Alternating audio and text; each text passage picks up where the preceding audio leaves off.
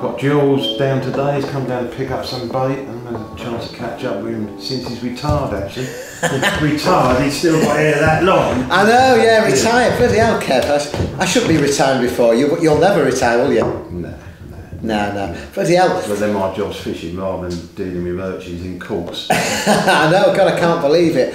I was this young kid in fishing all those years ago. I mean, we go back to the 80s. Believe it or not, we go back to the 80s as a consultant to the 90s, but it goes back to the 80s, mate. Really? Is it that long? So it's 90s? That's 1988. 30, that's 30 years. Wow. 30 years. All started, mate, of course, as a carp handler. You know, you grow up. I grew up in the Hutchinson, Maddox, Little era and the Nash era, and you'd see this guy called Kevin Nash. Now, you'll have to remind me the time span. When did you used to go to conferences with that big dog of yours? Was it Carn? Carn, yeah, well, that was Carp Select conferences, wasn't it? Yeah, so that was the late 80s. I think when I bought him. I reckon I bought him when he was 84. Yeah. Around 84, bought him. I remember obviously... You're the only dog member of the Carp Society. I can't believe it. Because obviously you hear these names as a kid and you read about people in the magazines and you don't ever want to approach them. You know, it's a bit different nowadays, but in those days you never went anywhere near Hutchinson or Kevin Maddox or Kevin Nash. And all of a sudden I saw this bloke with this big dog and somebody said, "That's bloody Nashy," and that was my first introduction to you. I didn't go anywhere near you. Number one for the dog, and number two, your bark was probably better than Carn's. Carn was a softie, wasn't he? He was a softie though, yeah. So that's where our initial meetings came, and I remember I got a letter because in those days everything was via letters. There wasn't even email. We didn't really use emails in those days. It didn't exist. It probably didn't exist in our day, Kev. Nothing existed. I can remember when we got our first computers in the offices, and I don't think that was the end of the 80s, I'm sure. Yeah. I remember getting a letter from you from Kevin Nash. Yeah, that's because I was watching you catching some bloody good fish. Yeah. The big ones in the motorway, didn't you? Yeah, that's where the first one came, because I remember I'd caught the motorways first 30, which would be about, I think it was 1992, and a 30-pounder in 1992 was a good fish. And I'd done well. And then I got a letter from Kevin Nash, not Kevin Nash as in the business, from Kevin Nash saying, "Congratulations, would you be interested in joining Daiwa?" And I guess nowadays most people have, well, how would Kevin Nash be involved with Daiwa? Basically I was a consultant, wasn't I? What happened there, I went to, there was a Northern Angling show. I'm not reluctant to tell the story because I've actually just told it. And John Middleton, the sales director of Daiwa, came over, just wanted to check on something, and that was they was talking to Rod Hutchison to become their consultant. Yeah. And he said, "I know you've got some form of connection with Rod." I said, "Yeah, I've got 50% interest in catching the business." Yeah. And he said, "Well, will that be a problem?" I said, "It absolutely will be a problem. Rod can't sign up for Daiwa, when he's got catching." Yeah. And in his next breath, he said, "Well, would you?" Which kind of took me aback. And I thought, well, Nash don't do rods. We couldn't afford to do rods, frankly. So I kind of saw it as an opportunity to help spread the name of Nash, via Daiwa and all their catalogues. So I signed up, and as you know, their rods needed sorting out, and I set to and sorted the rods out, and the rest, as I say, is history. Out there come the Amorphis. The AKNs, wasn't it? Yeah. The AKNs, and then I spotted the SS reels in a Japanese catalogue, and they then brought over, and that started the big pit revolution. Big pit spools. I remember the adverts, Kev, because the adverts were really impressive in those days. There was a picture of the SS 3000, the AKN, and if I remember rightly, there was a picture of Stevie Alcott, probably a Harefield fish, Sean Harrison, probably a Patzel Park fish, and you. And that's when I first saw Daiwa were involved in carp fishing, which they weren't previously. Not really. They were just a small player. They were like a Shakespeare. They had a bit of carp fishing, but not what I would call serious carp fishing till you came on board. That's right. So they had a range of carp rods, but everyone used to say how super slim they were. Yeah. That's because they was like 1.5 pound test curves. Yeah, they were like, one of my mates had got one of them. It was like a chewing gum. Yeah. You would cast and you get a 4-minute wobble afterwards, like a bit of chewing gum. So what I really did was sort the test curves out, but as I say, Angus wouldn't understand in those days, if you remember, Jules, it Yeah. was short, medium range, long range rods. So you used to carry two sets of rods. Two sets of rods, yeah. And where the Amorphis made history, it's the first multi-distance rod, you know, and that was why it's such a big success. Yeah, it was incredible, Kev. You know, people might not, well, people would get it nowadays. Imagine if Alan Blair wrote a personal letter to you. Imagine if Terry Hearn wrote a personal letter to you. I've still got the letters. When the letter came from you inviting me to be part of Carp Team Daiwa, it was incredible. And I mean, obviously, I took it up straight away. But I have to take, you know, I'm listening to it, it's almost taken me a massive effort to get my head around that. Yeah. Because I'm just an ordinary guy who catches carp. Yeah. It wasn't, I think, until someone sat me down in the late 90s and explained, you know, you're seen by many as a hero. Yeah, of course. So I still don't deal well with it, you know, like I say, I treat everyone like I treat myself. I'm just an ordinary guy, but what I wasn't recognising is that to many I was their hero. Absolutely. So I had to start behaving like one. Behaving, yeah. You know, even though, as I said, I found it hard. Yeah. You know, to say if someone really looks up to you, then you have to behave a certain way. You know.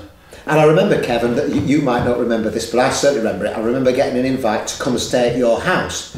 Now, could you imagine if David Beckham, as a footballer, because it was like you were my David Beckham, said, yeah, pop by and see me in Victoria.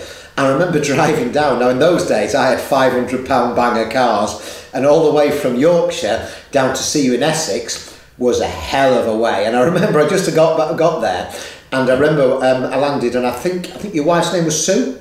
Yeah, number 3. Sue, Kev. Sue number 3, okay, we'll call. No, so I remember she cooked me a lovely meal. I remember you had a Porsche with a flat tyre in the garden. I thought, this guy's got a Porsche in the back garden with a flat tyre. And you said, no, I prefer to drive a truck. And I thought, because you sort of think, you know, all these, your heroes have these flash cars, but you were always, I might have a Porsche to go up and down, but my everyday thing was your truck. Yeah, the Porsche, you know, was a little part of my life, which I don't regret, you know. Get the trappings, but you know, I just realised it wasn't me. No. So the reason it actually sat in my driveway for 2 years. Yeah, with a flat tyre. I thought, what's this doing? I sold it. It wasn't me, but I went through it. But I'll tell you what, I've never told you this. I'll tell you what I remember about that. Now this was winter. Yeah. And what I remember is no socks. Yeah. You had no socks on, and like what? You know, this bloke's walking around with no socks on. I was Essex before Essex, mate. Yeah, you was Essex before Essex. And what I do remember is, and this was really important, was work ethic. And you and Tim Paisley impressed me with this. I got down to your house. We stayed. It was late when we went to bed, and it was like 5 o'clock in the morning. I got a knock on my door. Right, Jules, we're going into work. What? You were like going into work at like 5, 6 o'clock in the morning, thinking. But Kev, you on the firm, why aren't we going in at 9 o'clock after a full breakfast? Still going to work now. And you're still going to work now. And what impressed me was that at 5 o'clock in the morning, or 5:30, by 6 o'clock, we were in your original office. Was that Rayleigh? I can't remember. Your original office. And it was, people have this idea that the MD, this corporate offices, there was stuff everywhere, magazines, a bit like here now, there was stuff everywhere, and it's not what people expect. But I remember thinking, and it was great, the work ethic of you and the guys was, as an individual looking, I thought, whoa, this isn't just about me catching a few fish, writing a few articles. If the bloke at the top has got this strong work ethic, I'm going to have to work at least as hard as him. I remember that early on. Hasn't changed, George. I always say it's like the pub trade, working for Nash Tackle. You know, it's 24/7. Yeah. You live it, sleep it. You know, the whole lot. You know, you've got to be passionate to work for Nash. Yeah. Absolutely. I've noticed that, and I think the thing as well, Kev, is when I was with Daiwa, we were all together with Daiwa, but there came a time at one time, I think, when, in effect, although you were the de facto head of Carp Team Daiwa, we didn't call it Carp Team Daiwa, but I think at one stage, I think the old friend, the Sensatron, raised its head, and I think Nash Tackle and Daiwa, I think you had to step down from Daiwa, didn't you? Well, you've got two subjects there. When I was taken on by Daiwa, I was shown, as you say, the Sensatron, and it was at a point where Middleton was thinking of scrapping it because it was costing so much money. You know, to them, it was scary amounts of money in the development. And I said, I looked at it and understood how it worked. And you got to remember, at this time there was just the Octonic. There wasn't a Delkim, a Fox, or anything. No. And it was miles ahead of its time. Fantastic. You know, I met the. Just trying to think. I think he was Polish. He was either Polish or German. Jürgen, his name was, the guy who developed it. And I got a grasp of how it worked and thought, wow. So I said to John, I really was passionate about it and wanted to manage the project. So I did.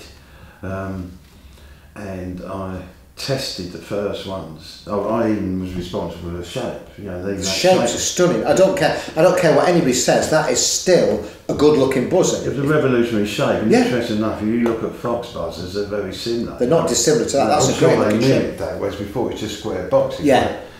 But anyway, I project managed it and went out and used the first ones. And the only thing I could find wrong was just one little defect. They let in water. It started going blah blah blah. Yeah, you used to get static building up on them. Yeah. Yeah, and I said to them, I said, you've got to sort the waterproofness out, and they never did. No. Which is a shame because it would have. But well, initial sales were huge, but then of course it fell. Word of mouth. Yeah, word of mouth, because what it'd be like the internet now, the last 5 minutes. But as I say, that's the only reason it failed, because it wasn't waterproof, and then after that along come the Fox and the Delkin. But going back,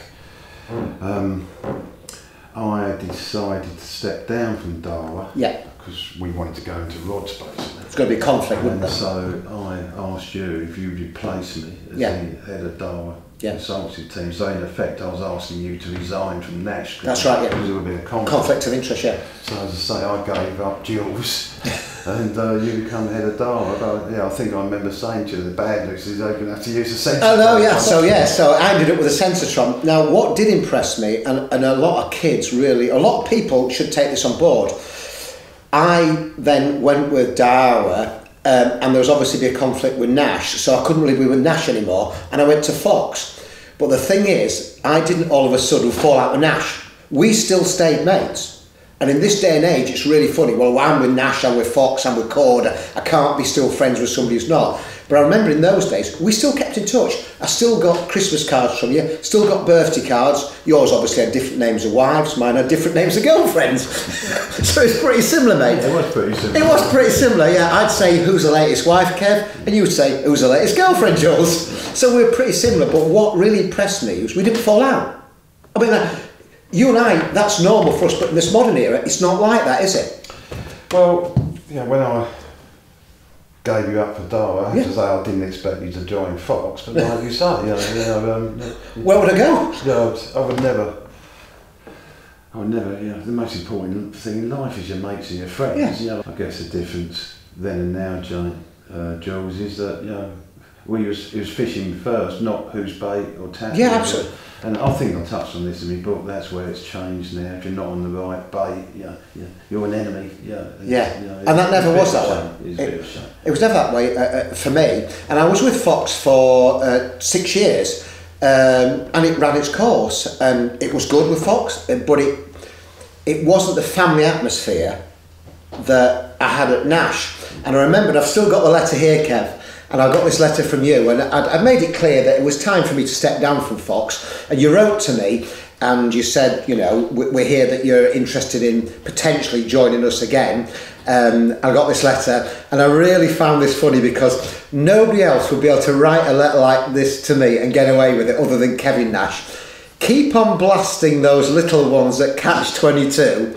You're catching more carp in a session than I catch in a season. And very best wishes in regards to whoever was my girlfriend at the time. And I thought, you cheeky sod, Nash, you're saying that. But I thought, do you know what? It was true, mate. And yeah, we got together again. And I signed up, and that was March 1998. And I think I joined you in June 1998. And here we are, 20 years on. I mean, there are not many consultants who've been with a firm for 20 years, and I doubt there will be nowadays. And when I mean consultants, I mean people who are consultants, not people who are employed, as in that's their day-to-day job and have no choice. You're right, but the point. Technically, you've been with us for 30 years. Yeah, you said, it's quite a big thing. I say, but to not to understate the fact, I asked you to leave Nash because I didn't want to leave Dawa, without a decent man heading up the car. So So you go, that, if I had asked that, I wouldn't have changed. You wouldn't have changed, be still back there. Yeah. And I do remember, of course, you were always a big thing on loyalty, and I've always been a big thing on loyalty. Well, I don't know where you're going with this, but I'm going to butt in because I was just about to say this was tackle. Yeah. You was always Nutri-Bait, and I respected your loyalty. Absolutely. You know, and there that's, wasn't many people no. who wouldn't, just do a tackle deal if they was on national debate at all. Yeah. But as I say, you're the only one that had all that time with us. But and I respected that. Yeah, I respected that. I was with Nutri-Baits from the very early days, and I remember you would say you ought to get on Nash Bait, Jules, but at no stage did you ever hold anything over my head saying, look, Jules, you can't be Nash Tackle and Nutri-Baits. And I think I was probably one of the very few people, and again I respected that, and I was with Nutri-Baits until probably about 2013. So our friendship developed from 1998 onwards, and it really was. I would come and see you quite regularly. In fact, I came to a couple of wedding parties. You keep on going back to the weddings. And me 65th, actually. Yeah, and I came to your 65th as well. Sorry, 60th. 60th, mate, not your 65th. And I remember when I joined you in 1998, it was absolutely fantastic because I felt I'd come home. There's something about the Nash family that made me feel that I'd come home. And I was with Daiwa until it got to 2010. And I think with Daiwa in 2010, there then became a conflict of interest there because Daiwa decided that they wanted to get into the luggage, they wanted to target hardcore carp fishing then. And again, I felt there was a conflict then, and I stood down from Daiwa in 2010 to be in effect full term with Nash, and joined you then. And I think with Nutri-Baits, I stayed with Nutri-Baits until the end of Nutri-Baits. Till the end of Nutri-Baits in its original form. And I remember one of my funniest things ever was coming down to church. You remember that? Coming down, the first time I ever fished Church Lake. I remember you going to church, and I remember being massively impressed by your work ethic. You didn't really set your gear up. You kept it on the bower. Yeah. You just kept moving, and I thought, no wonder you're still up there amongst the greats. Yeah, you smashed it that week. I had a good week, but I do. Weekend, you weren't. It was. I came Thursday and I was gone for Sunday. And I do remember what did impress me was that you didn't say you have to use Nash Bait on here, Jules. You can use what you want, and I thought, wow, that is really impressive. A bloke who owns his own lake isn't making me use their bait. I remember catching the Decade at 49.6. I was happy to catch that, but the look on your face when I caught that fish, you were more pleased for me than I was pleased for me, and I genuinely mean that. And that was, it was almost, again, people maybe don't understand it, but for me back in those days, for somebody who you've looked up to be as happy for you, in fact more happy for you than I was, that was as good as you got from me. I've got a picture somewhere, I remember. We've got the picture of you with your arm around me, Decade at 49.6, and I was made up about that, for so happy that you were. And here we are now, we are some 20 years on from signing up and still as strong as ever, which I think in this day and age says a lot about you, me, and more particularly the company. I mean, you're still here working. I couldn't imagine. You're one of the few who started and is still a high profile in the company they started. I love it. It might sound really outrageous, but I think carp fishing, development and Nash 24/7. Yeah. I go on holiday and I say I'm still calling the office and other than that, I just have to be in touch with it. It's in my DNA. It really is carp fishing. And I've always said that about work and about you. And when I was at work, the people that impressed me most were the people who could not only do the job they wanted me to do, had done the job they wanted me to do, and could still do it and had a stronger work ethic than me. And when the boss sets the leadership, it's very difficult to be a slacker, because if the boss is working harder than you, you can't be a slacker. I've always said I've always led from the front. In fact, I've had a couple of right hard boys working with me, London bruisers, they still do. I used one in particular, Dave, I used to say, I won't ask you to do a job I can't do it, and Dave, I'll always do it better. Just to wind him up and get the most out of him. Learning, understanding how to motivate people is really important, but so it is things like first in the door and last out. Yeah, that's the biggest motivator. If the boss of the company is first in, last out, that is the most motivating thing ever. So where's it all going to go, Kev? How long are you going to keep doing this? Because I say to the lads, I can still wobble down on his Zimmerphone and piss you off. I do note that I get tired now, and so I need regular holidays, so because this morning I got up at 5:30, not to come in here, but to arrange to get into here. Walk the dogs in the dark so I could get my life together and did my emails before I knew you was coming down, so I could spend some time with you. But so I had more time off. Yeah. But But when I'm having that time off, I'm still always thinking about the company. Me and Alan and Lee, my son, we talk every day. So. There's an old saying, I always look at the old sayings because I think they're based on centuries, generations of learning and understanding, and healthy mind, healthy body. Yeah. I saw my mum decline because she lost her reason to live and get out of bed, and so it's almost like it makes sense to me to keep working and thinking about innovations and that as long as I can. You've given up smoking, haven't you? I've given up smoking. Cut back on drinking? Massive cut back on drinking. Exercise bike in the office? From eight pints to 0. Fantastic. And from 40 fags to 0. I just suddenly thought, well, I'd like to live a lot longer than what I thought I would. So now got what we got. We've got 9 grandchildren. Fantastic. On Dixie's side, and just kind of thinking, let's get to 15 or 20, before I go. As you say, I've got an exercise bike. Fantastic, mate. Probably doing more fitness now, thinking about it. I walk 3 miles every day with Alan and the dogs, and some on the exercise bike. Fantastic, mate. It's been absolutely great. It's been an absolutely fantastic 30 years, mate. I'm really pleased. Another 10, mate. Another 10, mate.